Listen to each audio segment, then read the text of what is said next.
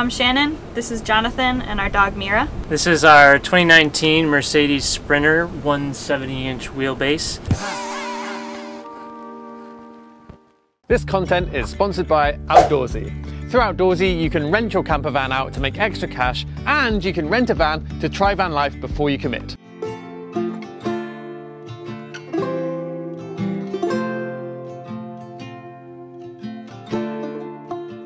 This is actually our third van. Our first build. Our first build that we've done ourselves. We kind of learned some lessons from the first two builds and kind of eventually had the opportunity to kind of make our dream come true with this van. We were not both on the same page as far as van life. He definitely was into it and I needed some convincing.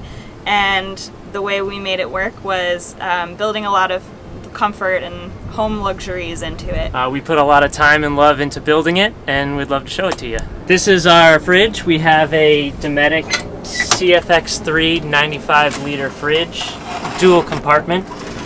You can set the temperatures for each compartment. Right now we have a fridge freezer. We're heading up to some wine country in a little bit, so we may turn this into a wine cooler for our drive back. It takes maybe about 80 watts peak. Not too much. All in all, we love it. It keeps about a week's worth of food for us.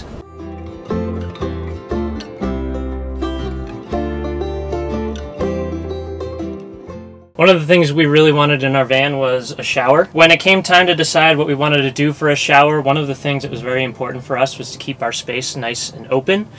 So we didn't want a fully permanent closed-in shower. We had this in our last van. It wasn't really good for us. So this is a solution we came up with. As you can see, the entire right side of our kitchen here has a fold-up countertop. Has a little hook. All that keeps it in place.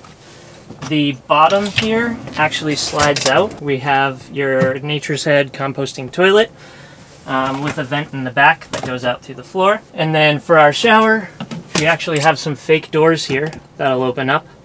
Inside our fake doors are some hooks. And then what we'll do when it's time to shower is we'll bring the shower head up.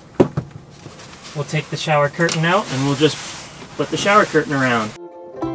We have a pause button in our shower head, which is really nice for van life when you're trying to conserve water. We actually have a hot water heater that can produce unlimited hot water, which is really nice. So we'll get hot water as fast as we use it for both our shower and our sink. So we'll use the shower at least every other day or so. It's probably the biggest draw for our water. In van life, you choose your luxuries, and this is what we wanted. So it works out really well for us. Here we have our Nature's Head composting toilet.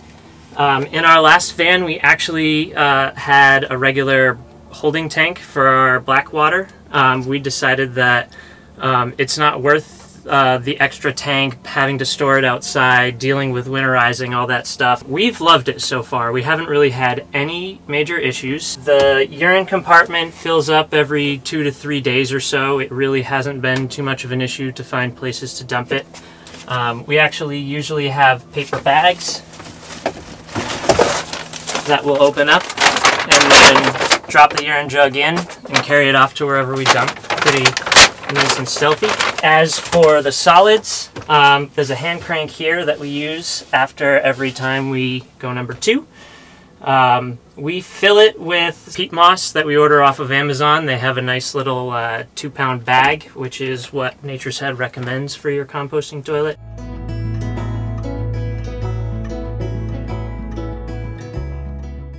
So we have an induction cooktop. Our electric system is pretty hefty in order to have everything run off of just solar. We had some pretty bad experiences with propane in our previous van, so this one we just wanted to go completely off of solar. So we've got the induction here. We actually have another separate portable induction cooktop that we will take out if we need 2 burners. We also have down here our pots, pans, cooking utensils, and we have this Ninja toaster oven slash air fryer slash pizza oven, do everything kind of oven. So when we cook, we usually will have something on this stove, and then we'll either bring out the other induction cooktop right here, or we'll have the oven out on here. We've also got this sink, which I think is like the perfect size sink for a van. It's, I think, maybe a 15 by 17 inch, and then it's actually pretty deep, so it's kind of perfect. We originally thought, oh, we'll just have enough dishes and we'll just do the dishes as we dirty them. Who actually does that? So we'll be able to pile our dishes a little bit and not have it be super overwhelming. It is a touch faucet, which is great and really annoying. Sometimes you go to reach for something and you accidentally turn it on. But otherwise it's pretty convenient for washing your hands. You just need to tap it. So one of the things, funny enough, that we get comments on is this spice rack, because it's magnetic and it just sticks up there. We have not had any problems with them falling off. I just got it off of Amazon. It's a metal plate that we screwed into the bottom of the cabinet, and then it came with these magnetic little jars, and they're really strong. We also have some storage up here, nothing super fancy. Got our dishes and plates and whatever up there. Some more pantry stuff here. These are just friction hinges, so they stay up when they're open, and we have not had any problems with them opening when we're driving. We do have magnet latches on these bottom drawers. So one of the things that we kind of geeked out over were these Arctic turn windows. And this is probably the longest one that they make. Our other one on our sliding door is a little bit taller and a little bit shorter. We just really like the features. So it's got this built-in blackout shade that does work. It is a blackout. And then it's got this built-in bug screen as well. And they just kind of clip together. So when you want to open the window, you can unclip it and have kind of any variation. They also have these latches that lock so that you can easily open and close, keep it nice and secure. They open up pretty far. The other really cool thing about these is they are double paned, so it's really good for insulation. So back here we kind of have a his and hers set up. So this is Jonathan's side. We've each got one of these little cubbies that just has books, notebooks, charging cables. We each have our cameras in there. We've got the slide out table. This is where we eat and where we work. It's a little small for both of us to work. We both have fairly large laptops, so sometimes one of us will work on the bed, one of us will work in here. Not a big deal. This is my little cubby. This is just sort of more storage. We've got a little room for some hanging clothes. I got like a couple blouses that I don't wear super often, but try to keep them wrinkle-free. Here we have the control center for the van. This is where we control all of our electrical systems and our heating system. Right off the bat, this wooden plaque here is actually a piece of cherry from a barn from my grandmother's house when she was growing up. That's pretty special to us because my grandmother and my grandfather, when he was still alive, they traveled full-time in their RV after they retired, and we kind of got the itch from them, and Grandma is really the person who kind of helped to make it all happen for us in the beginning. So it's really special to have this piece. And here we just have some knobs for some lights. They're on dimmers for various places in the van. Right here we have the Victron color display. This is how we monitor everything electrical in our van. So we'll check our battery power, solar intake, how much draw we're taking for 12 and 120 volt, all that stuff. We have 5 90 amp hour lithium batteries. They are Lion Energy. So 450 amp hours total, or 5,400 watt hours. We have 4 180 watt panel, great brand solar panels on the roof, for a total of 720 watts, and that will last us at least 3 days off-grid if we have no sun at all. We also can charge from our alternator. We don't really need that quite as much. It is nice to have though. And on our left we have our control panel for our vanlife Tech heating system. vanlife Tech's a company based out of Portland, a bunch of really smart snowboarders and skiers who have really built an awesome system for van life in the winter, basically. So what this system has is 2-stage heating, so we do have radiant heated floors in this van. Second stage heating is just forced air, so we do have an air vent that'll shoot out hot air if we need to heat things up quicker. It also controls our hot water, and it will boil water 3 gallons per minute, which is faster than we can use it. which is really nice. The system kind of works from an S-bar heater, which is mounted underneath the van. It taps into the diesel auxiliary tap. Using this display, we can set the temperatures that we want. We can set a schedule. We typically like to have it 70 degrees in the day, 66 overnight. It's Wi-Fi, so like if we're snowboarding and we want to turn up the heat when we're coming back down on our last ride, we can just turn on the phone on our lift up and set the temp. That's really nice. It's been a fantastic system. We were in New England all last winter. We literally never touched the thing. It just kept rolling. We just had to make sure that we didn't run out of diesel. When you're in really cold temps and it's blasting at full speed, it'll take maybe, in our experience, like 3/4 of a gallon of diesel a day. So 25-gallon tank in this thing, it's going to last a while. As far as how much power it consumes, we see it cycle as high as maybe about 200 watts, but that only happens for maybe, I don't know, 2 or 3 minutes at a time whenever you need the heat.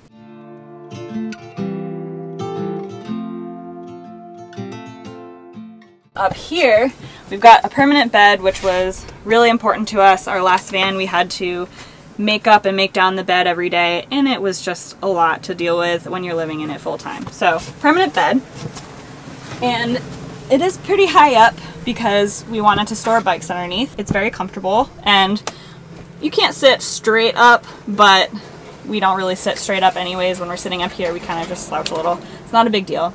We've got, again, his and hers, so this side is my clothes, and I've got just REI packing cubes, and they fit exactly in here. They're the exact size, so it's perfect. I have a couple of those in each of these cabinets. So our clothes storage does not come all the way back, and that is on purpose because we want to make sure that if we sit up in the middle of the night for some reason, we're not killing our heads. We've also got 2 smaller Arctic turn windows back here, and it is super nice for air ventilation. We usually, when we need a good airflow, we'll usually have these 2 open and then shut the front 2 and then just rip the fan, so it just has a really nice airflow from the back all the way to the front of the van.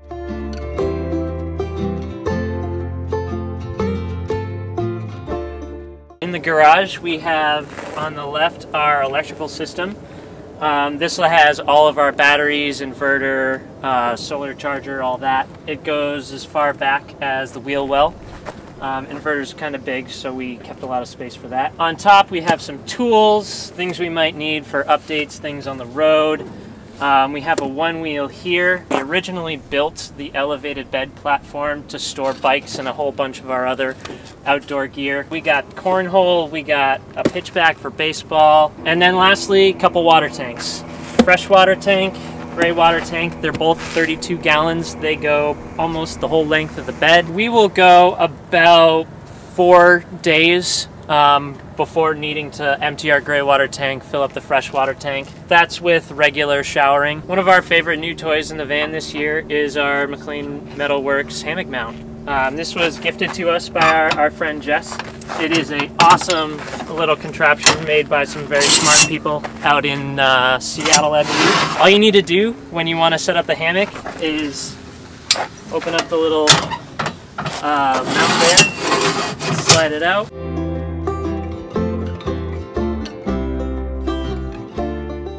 Thanks for letting us show you around. We're on Instagram, don't post a lot, but if you want to shoot us a message, if you have any questions, we're at Van Voyage. I hope to see you guys out on the road sometime soon. I hope you enjoyed that video. If you hadn't noticed, we do sell an ebook for how to convert a van.